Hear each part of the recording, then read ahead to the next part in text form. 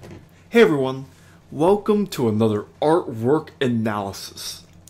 I want to talk about a classical fine artist, somebody that isn't a contemporary illustrator of any kind, because I want to really study what the historical figures, the legends in our industry did, and that we still, as artists, use their techniques.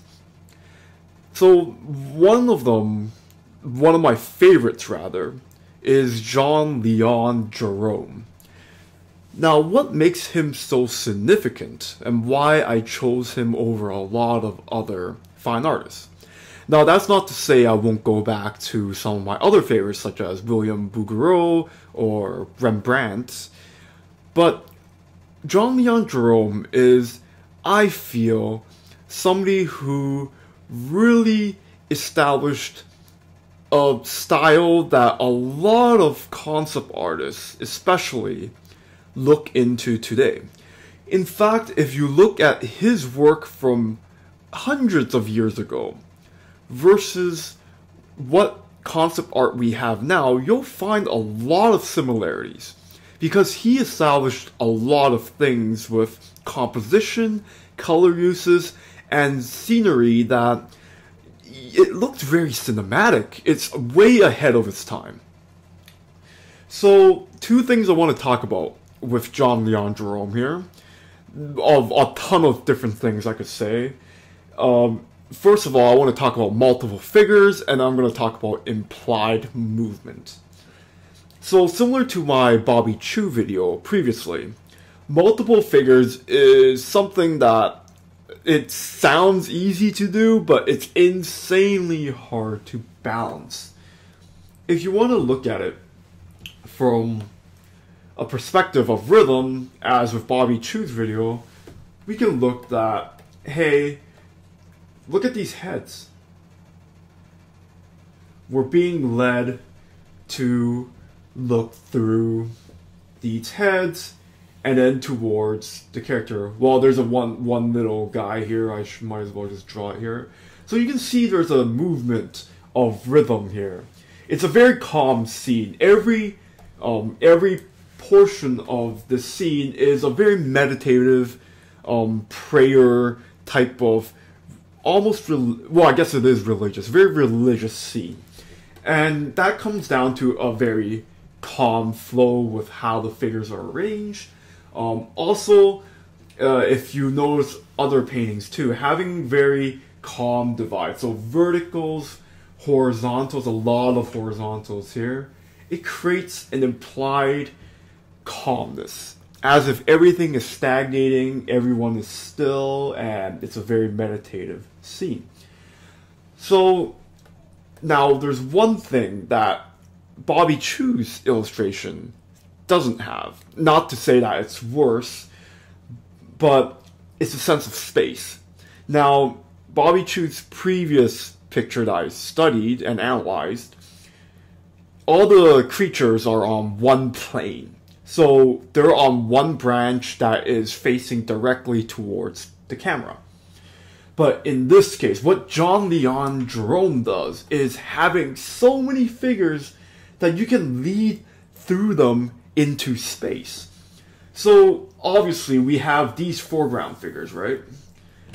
These are obviously the closest people, but look at how masterful it is for Gerome to create distance based off of these multiple figures.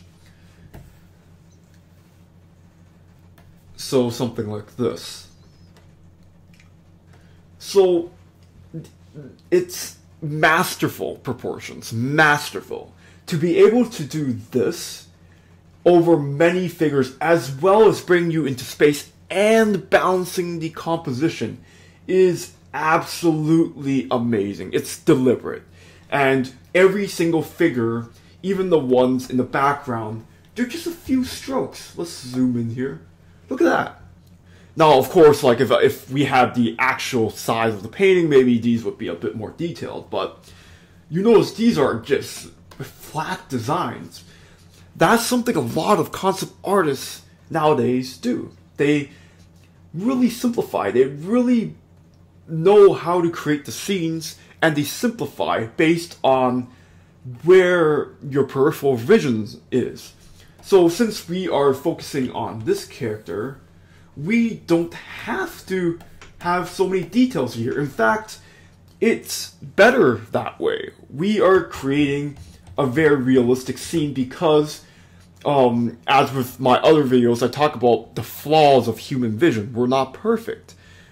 So in order to create that sense of vision, the focus has to be there. This is something that cameras are very bad at doing. And even if you are an incredible photographer, it's still missing something. And the best painters are able to capture this look. So when it comes to multiple figures, again, look into what you're trying to achieve of it and make sure that those figures, every single one, have a purpose. They're purposefully balancing the composition as well as creating a space. Now notice as well, I want to make a quick point. The colors on these attires, they're more contrasting in the foreground, whereas the background, they're very faded away. So I'm sure you've heard of the rules of, as they move further in the background, you take some of that background gradient into the figures in the back. So notice here, I'm going to zoom in here. Look at that beautiful detail on the dress here. Now look directly towards this character. Now there are still some strokes. Look at that beautiful flow. Very, very subtle usages of strokes. And then once we go into the background, you get just a few strokes, and then in the background it's complete. You look at this figure. We are associating these as figures, by the way, because the silhouettes are perfect. Very good silhouettes. Again, we look at the foreground figure, and then we're like, oh, it must be just another one of these prayer priests, or prayer priests, one of these people in the background, because we are associating this and relating it into figures that are simply silhouettes. So again, this is something a lot of concept artists nowadays are using, and they're really, and Gerome is just masterful at creating scenes. And this is before they had movies, so like, you gotta understand, this is incredible. Anyways, I want to move on into the second point. Implied movement. Now, similar to the previous video, and even in this video earlier, I talk about the rhythm of the heads, and everything is creating an implied flow of movement in order to create that flowing scene. Now, I'm going to talk about something incredibly advanced. This is something that Jason Manley of conceptart.org taught me through a video. The implied movement goes far beyond just having heads in a certain pattern. It goes deeper, and there is something where we have to really look into the masses and where the colors are creating that movement. So I've said before, color variation is very important because you don't want to have an isolated instance on one part of your painting. You want to spread your colors around in order to create a more unified image. Now, I want to say there are rules, hard line rules when it comes to composition. But this one is a very useful tool in order to save your compositions in a way. It's a lot of cases this will work for you. And it's the idea of implied movements throughout the entire canvas. Now, it sounds a bit vague. I'm going to give you a few examples. So notice the darkest values. If I were to zoom out, very tiny, what is the implied movement of the dark patterns? It's like this. In order to create a grander sense of scene, you want to not only spread the colors around, you want to spread them across the entire frame. In a lot of cases, unless you masterfully create a composition otherwise, generally speaking, you want to create a composition where values cut through the entire space of the frame to create an implied movement.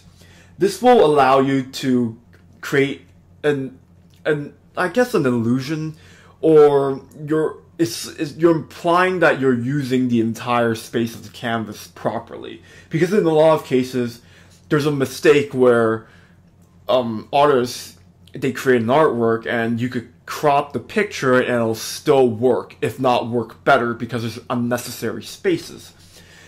To create an implied movement of value, you are making sure that is never going to happen. Because you're using the entire frame, you're spreading all the colors throughout the entire canvas. So we talked about the dark patterns. So again, zoom out to create a very nice motion like that. And of course, it diverts into the focal point as well, which is masterfully done. Now let's talk about the midtones. Where is the implied motion of the midtones? Let's zoom out again. Midtones, something like this. Again, a different motion, but I'm hoping you kind of get what I'm going for. It's insanely difficult to do this. Very difficult, because you have to justify it logically too. You don't want to just force it. You have to compose. You have to really be the conductor in your compositions in order to create that implied movement. Again, using the entire space effectively, spreading the values and colors around in order to make your eyes move. So the midtones are like that.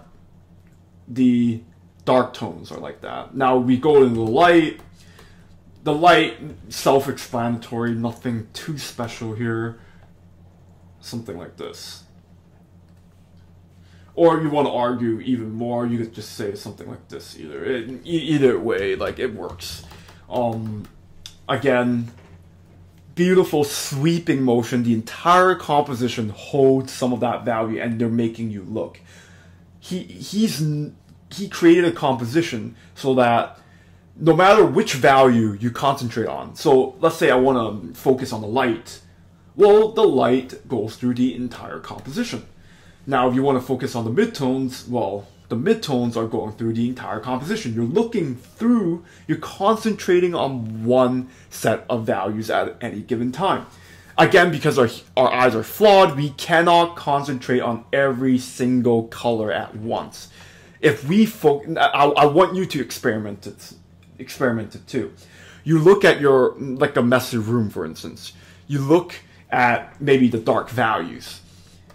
You're gonna not have focus on the lighter values, lighter objects in your vision. Or vice versa, if you look at the light objects, you won't look at the dark objects very clearly. So in this case, no matter what you focus on, you will be creating an implied movement, and that's a masterful composition from Jean-Leon Gerome. There are just a ton of examples of his work. He is incredible at compositions. If you are able to really see the implied movement on all his pieces, you will be a master. And I'm not exaggerating. You can study forever on how and what he did in order to create these beautiful compositions. I hope that makes sense. Again, here's the dark motion, here's the mid motion, and here's the light motion. have a sweeping motion, never have isolated instances in your scene. Biggest mistake, but it's also a very advanced concept. Anyways, thank you for listening, and I'll see you next time.